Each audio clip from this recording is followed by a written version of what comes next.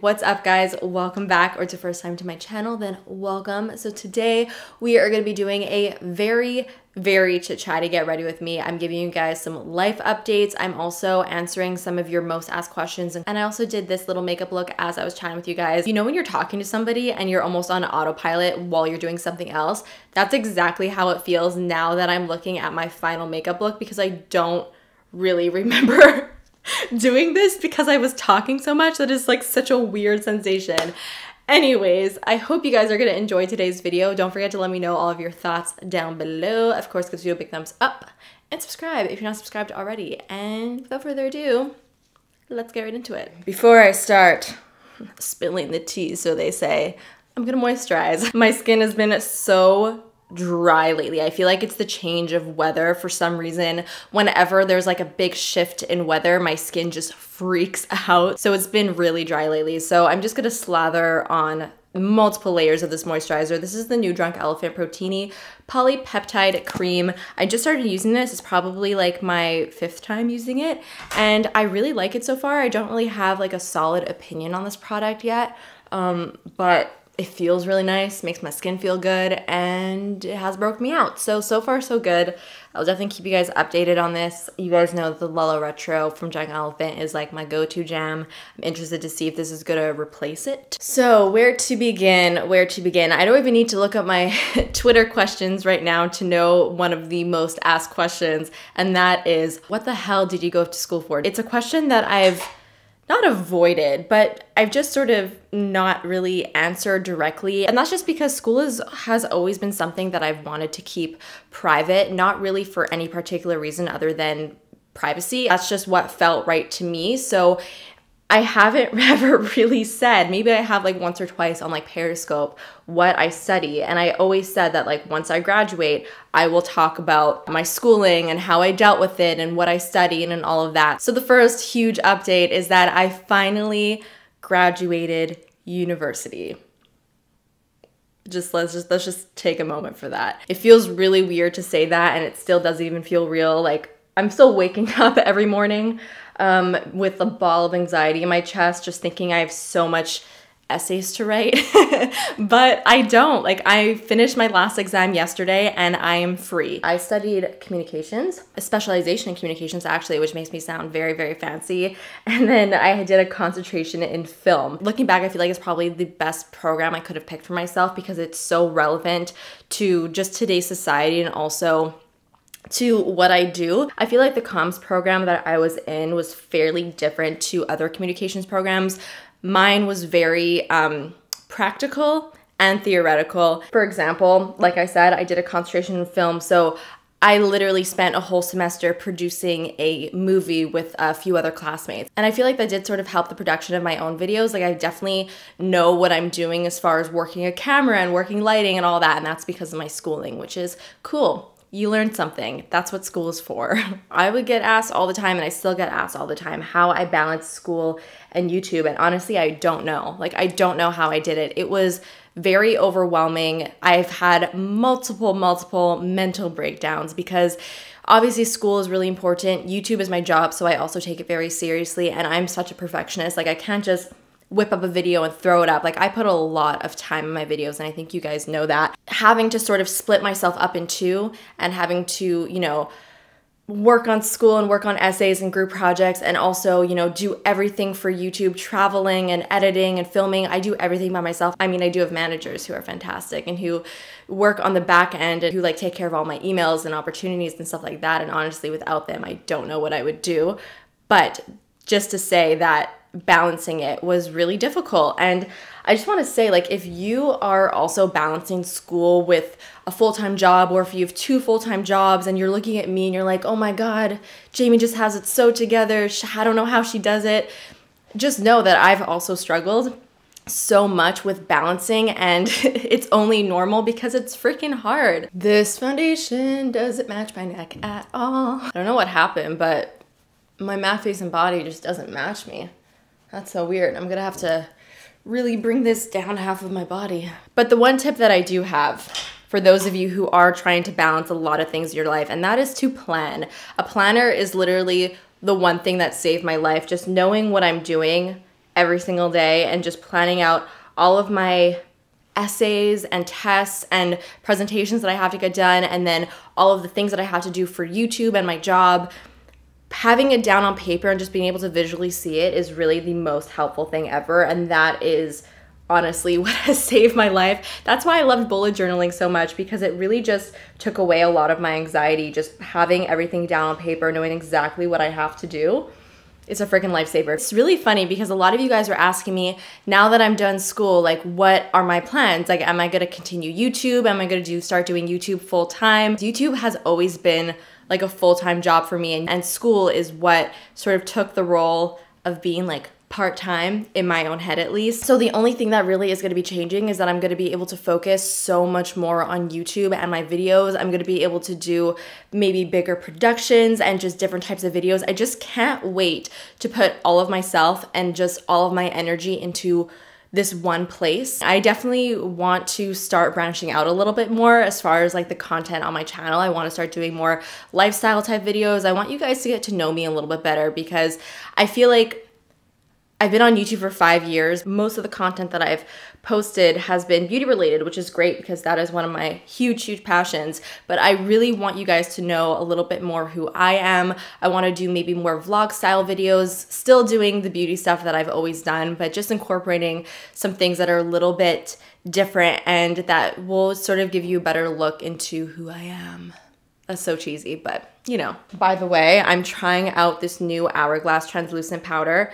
It's the Veil translucent powder. So let's see, I'm gonna like set my under eyes with this and see how it looks. Another big elephant in the room was the fact that I moved. And it's a really big change because not only did I move, but I moved in with David. If you didn't know, David is my boyfriend. He's been my boyfriend for the last almost 8 years now. And we hadn't lived together prior. So it was a really big change moving into this new place and also moving in together. It's been a really cool journey, I guess you could say. It's also been a long time coming. Like, we've both been like waiting for the day when we would be able to move in together. Oh, this powder is really nice, by the way. Damn. So David and I both pretty much knew that we wanted to live together, obviously. And he was originally just going to move into my previous apartment. And I wasn't really sure whether or not I wanted to renew my lease for the apartment or start looking for another place. So when I had started looking, I had told David that I was just looking for fun. It wouldn't be too serious. Maybe I'll look at a few places, but I just sort of wanted to see what was out there because you just never know how long it could take to find a place. So this was the first place that I saw. I visited it. It literally checked off every single box of mine. When something like that just falls in your lap and everything just seems to fall into place, it's really hard not to just let it happen. I just want to say, probably the most stressful thing I've ever gone through in my life. I am not built for real estate, let me tell you. It really was not planned. Like, it literally took a month for me saying, yeah, I'm just gonna look, we're just gonna see it's out there, to us literally signing the papers. Side note, going into this Morphe blush palette, this is the warm blush palette that just came out. It's very pretty, actually. Lots of really nice shades in here. I think I'm gonna use this one right over here called Goals. So yeah, that's sort of what happened. It was very unexpected, but I'm like so grateful that we found this place and we have been really enjoying living together. It's honestly, it doesn't even feel that different because we've been together for so long. I feel like we know each other so well. A lot of people were saying how different it is when you first move in with somebody, and I agree with that. Like, it's definitely very different. You just experience each other in very different ways, and it's like 24/7, but I feel like because David and I know each other so well and we've been together for so long, there really was not any surprises. By the way, I'm using my Tartist Pro palette for my eyes. I got a few questions asking me, do I ever want to move out of Canada? And no, not really. I love Canada. A lot of people always ask me like if I ever plan on moving to LA, and it's definitely not really in the cards for me. I just don't really see myself living in LA. Like I said, I just love Canada. I love where I live. And I couldn't see myself also not being near family. I think that would be really hard for me. And what's really nice about social media and the job that I do is that you could really do it anywhere. I don't have to be in LA to do what I do. A lot of people are asking me if I'm planning on getting like another job that has to do with my degree instead of just doing YouTube. And the answer is No, I don't plan on getting another job using my degree. I feel like I am already using my degree doing what I do. I have worked really, really, really hard to get to the point where YouTube can be my full-time job, just sort of seeing where it takes me. That's not to say that I don't plan on doing other ventures, because I definitely do, but it's going to be something that I start myself. You guys will have to see. Olivia on Instagram asks, well, she did ask what I was in school for, already got you covered. And she also asks, has what you wanted to do in your future changed since you got into YouTube and makeup? It's changed, but not that much. In my elementary school yearbook, it asks like what we wanted to do when we were older. And I said that I wanted to either be a director, a producer, or an actress.